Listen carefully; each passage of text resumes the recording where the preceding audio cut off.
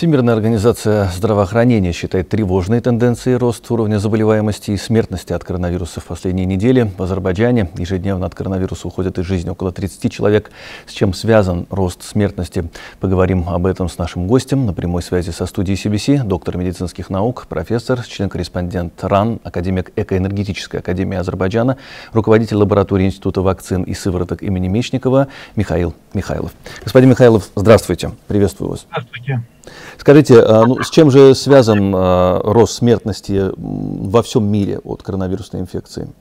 Ну, прежде всего, он связан с тем, что количество людей, которые встретились с этим вирусом, оно увеличилось. Большие цифры, и с этим связан рост. Ну, видимо, существуют еще какие-то причины, которые вызывают. Возможно, варианты вируса, но, скорее всего, я думаю, что это вот такой чистый рост, который смертность вообще, она возникает через какое-то время, и вот эти подъемы, которые были, они, конечно, приводят к увеличению роста смертности тех, кто заболел. Потому что сейчас достаточно научились уже бороться с этим заболеванием и, как бы так сказать, грубо сказать, тянут этих больных для того, чтобы все-таки они выздоровели, но это приводит, к сожалению, еще к смерти. Это первое. Второе, к сожалению, нет у нас абсолютно эффективных и противовирусных препаратов пока. А вот как раз хотел спросить о процессе иммунизации, вакцинации. Вот из Израиля приходят очень оптимистичные новости. У них вакцинировано большое количество, большая часть населения, и там упала и заболеваемость, и смертность. Может ли пример этой страны стать таким позитивным примером для других стран?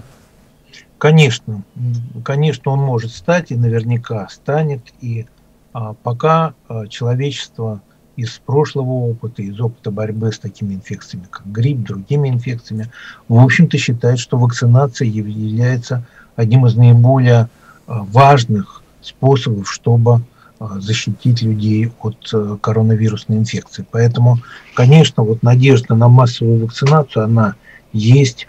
Мало того, появляются разные данные.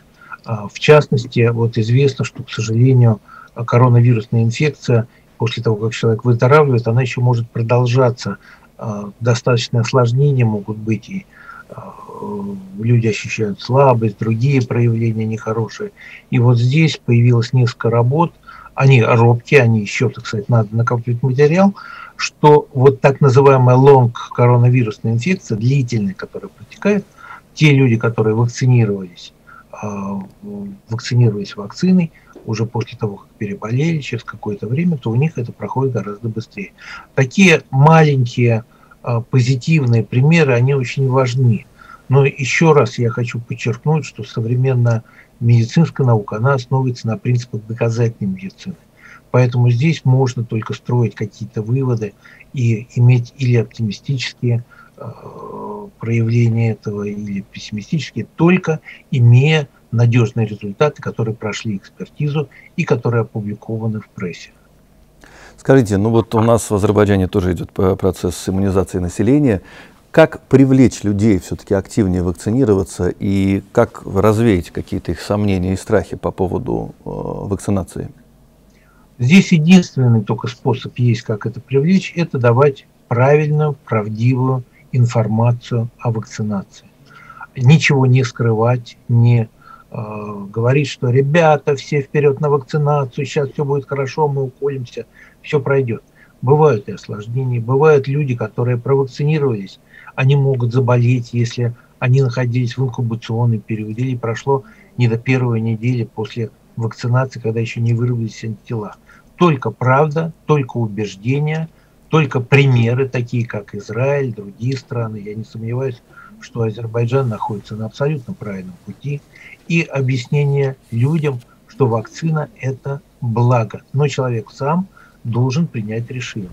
Очень важна мобилизация всех сил общества. Это врачей, которые четко знают, что без вакцинации мы не сможем выйти из положения. Это средств массовой информации. И здесь вакцинация, она добровольна, как в России, так и я знаю, что и в Азербайджане. У вас достаточно много хороших специалистов, которые могут это разъяснить. Больше передач, больше информации. Но в то же время не надо перегружать людей. Должно быть доверие к медикам, которые есть. К сожалению, у нас в стране и, по-моему, в Азербайджане определенные изменения, которые были в здравоохранении, они привели к... Это во всем мире так произошло, привели к негативным последствиям. И когда случилась вот эта пандемия, мир, по большому счету, оказался в полной мере не готов противопоставить себя этой инфекции. И у людей падает доверие вообще к медицине.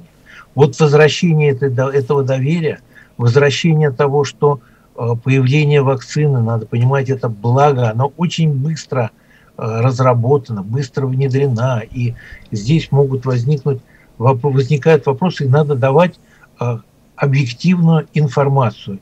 Информацию должны давать специалисты. Вы знаете, когда началась только эпидемия, пандемия коронавирусной инфекции, Владимир Владимирович Путин сказал очень такую правильную, на мой взгляд, фразу: все мы теперь вирусологи и эпидемиологи. К сожалению, это не так.